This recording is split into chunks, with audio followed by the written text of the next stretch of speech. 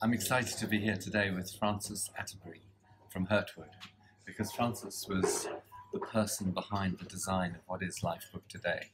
And I'm here to talk to him a little bit about what his ideas were, how he came up with that, and how he actually sees LifeBook performing. Over to you, Francis. Well, it's been a pleasure, Roy, to be here. As I think I said to you, I really enjoy staying in touch with what you're doing, and it was a pleasure to get involved right at the beginning of LifeBook.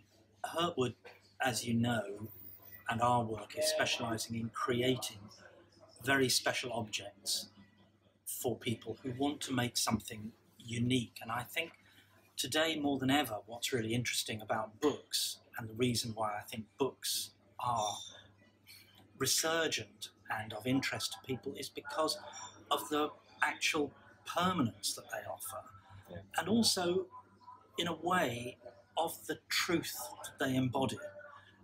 The very act of creation of a book and taking the trouble to write it down, to put it on paper, and to have it there in black and white actually embodies veracity into what is done, embodies permanence, and really creates a lasting memento which will still be there in hundreds or thousands of years. As we often say, you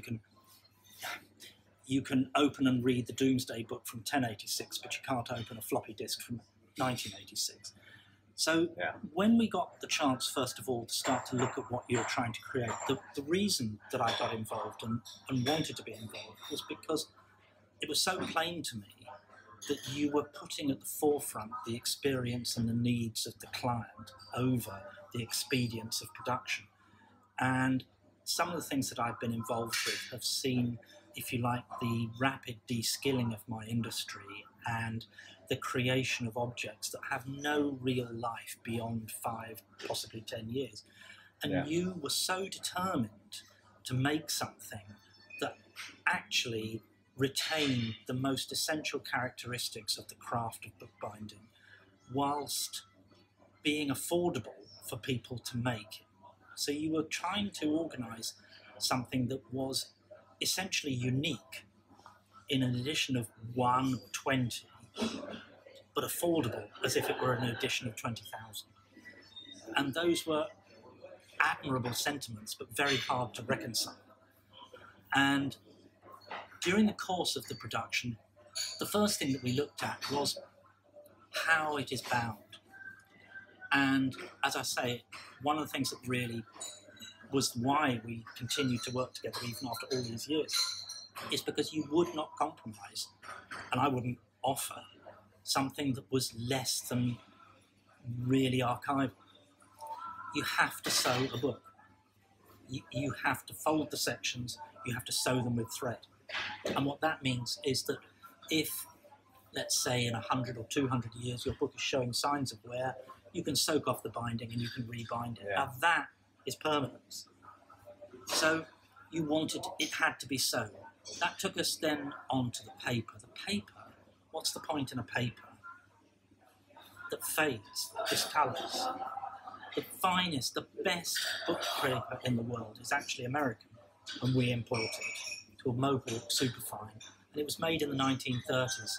And it's Library of Congress certified as archival, which means it won't fade or discolour for 500 years, or, as I like to think, your money back. And it's essential, the paper and the binding. When you get those two things right, you have really a beautiful book. And then you start to put the other bits in, which is about grain direction. People don't realise that paper has a grain direction. But paper is an organic material. It's made of real fibre. And that fibre has a length. It's those fibres align themselves in the paper-making process in order to be along the line that you want to fold it. That's why paper rips in one direction but won't rip across the other direction. It's very important that paper grain runs parallel to the sewing, to the spine of the book. And those tiny little things make all the difference between a book that will last 5 years or 10 years and a book that will last 500 years or more. And your books, you were always determined, would last 500 years or more. I don't think people actually understand how many steps there are into binding. You know, they just see a book as a bound book and they take that for granted. It is, but it's kind of understandable, because I think the whole secret of real quality is not to be obvious why it's really good. It's only really obvious how good it is when you see how bad it can be. Yes. And when people receive your books, I can't imagine that they're anything other than blown away and excited about something that, for God's sake, it opens flat. How many books these days are fantastic? Books, I think, are made, a lot of modern-made books are excellent if you wish to raise your monitor off your desk by 6 inches, but are extremely bad for reading. And what is the point for a book if not to be read? And the content that people are putting in your books, in a LifeBook, contains content of a person's life. That has got to be worth putting in a way that is going to last and is going to be easy to read and is going to be beautiful to hold. People trust you to make something beautiful, and my job was to create something beautiful. I'm so pleased we came together on this, because your passion for making the end output beautiful matched my passion for getting the legacy of individuals, so that you preserved those thoughts, memories and ideas of your dad or your granddad and preserved them in a way that was preserved forever. And what's the point if you've got these precious memories to put them on average paper and an average book? It just becomes an average product.